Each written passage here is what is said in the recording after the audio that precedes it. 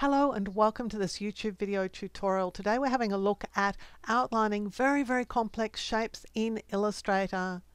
But before we get started, I want to show you a couple of other places where you can find my Illustrator training. I have a series of courses at Udemy, and in the description below are coupon links for all of the courses. And my coupon prices are always at least as good as anything that Udemy can offer. I also have classes at Skillshare, and again there's a coupon in the description below with the best offer that you'll get for Skillshare. Sign up for Skillshare and you get access to thousands of classes there, including over 200 of mine. And I really look forward to seeing you either at Udemy or at Skillshare, and if you do sign up for those classes, please send me a note and say that you've done it, and I'll look forward to seeing you in my classes there. So let's head back to Illustrator. Now this is the image that I've downloaded from depositphotos.com, and it's the exact same image that my YouTube subscriber had issues with. What she wants to do is to outline this shape just around the very outline of the shape so that she can use that as a cutting guide. Now that's not as easy to do as it might at first appear. So the first thing you're going to do is just have a look at what you've got. So here I've got a document that has a group in it, and inside that group is another group and a rectangle. So if you just check this rectangle, you'll see it's white filled. So what I'm going to do is I'm going to start by making a duplicate of this, because I'm going to make the cutting line on the duplicate. So I can just drag this group onto the new icon, and so I get two identical groups, the bottom one of which I'm going to lock down and turn off because I don't want to do anything to that. That's going to be the original art. All we're here to do right now is to create a cutting line around the edge. So this rectangle, this white filled rectangle, is just going to be a big embarrassment. So I'm going to remove it. So I'll just drag it onto the trash can. So now that it's removed, we have a whole heap of objects here. So I'm going to select this group of objects, and a lot of these are compound paths. So what I'll do is I'll release those compound paths. So I'll go to Object and then Compound Path and then Release.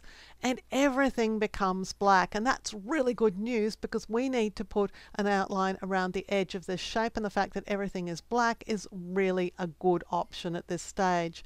Now with everything still selected, what I will do is go to the Pathfinder palette and click Unite, because I want to create one shape, just one shape that is the shape of all of the objects that are hidden on the group below.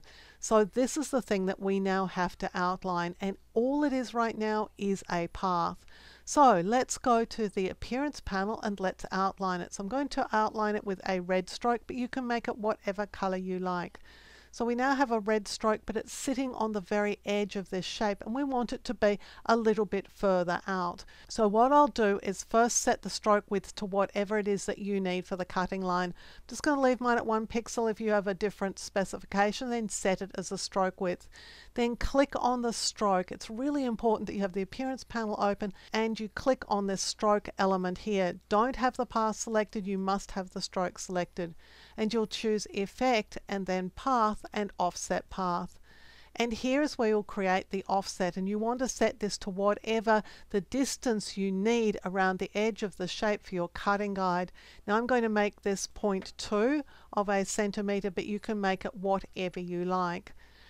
Now at this point we've got a black filled shape. We don't want any fill on that shape at all, so we would just turn it off. But you can see when I go and turn back on the visibility of the group below that there's some funny things happening in this top area. So let's go back and turn that off. Let's go back to this path and let's fill it with a color right now, and let's go back in and see what we can see that is causing this problem in the corners. Now when I zoom in, you'll find that there are some anchor points here, and it's these anchor points that are causing the issue. Now there are a few possible solutions, and one of them is to go to the lasso tool. So I'm just going to click away from everything, and I'm going to lasso this underlying shape, because it's this shape here that is causing this shape to be looking like this. So now I've got all of the anchor points just at the very tip of this shape selected. You just want to grab the ones at the very tip of the shape. You could choose Object, Path, Average, select both and click OK. And what that does is it just averages the location of all of those points to the exact same point. So every one of those points I had selected has now been placed on top of each other. And so we've removed that very funky sort of corner. So that's a possibility. Zoom in to any problem areas, use the lasso tool, just grab what is probably causing the problem in the first place, object, path, and then choose average and OK, and that will generally solve the problem. Now there are other options that you could use. For example, you could zoom into this area here, make sure that you have it selected, and you could use, for example, the smooth tool. Now running the smooth tool over the tip of this point will smooth it out. In this case, it smoothed out all of those points. I'm just going to undo it because there is one final option that we could use. With this shape selected, we could choose object and then path and simplify. I'll turn preview on and I want to increase the angle threshold and I'll increase the curve precision. So I'm going to leave the curve precision at 100% and start backing off this angle threshold. Now at some point you're going to see these disappear, and you'll just adjust it down sort of 1% at a time so that you can catch the point at which those areas just totally disappear. And there they've gone. Between 133 and 132, the difference is that they've disappeared. Now there will be some change to the black shape itself, but it's going to be fairly minimal. So when I come back in and turn visibility on of the underlying graphic and then go back to this path and turn off the fill because all we want is the stroke, we can then see how the cutting line looks.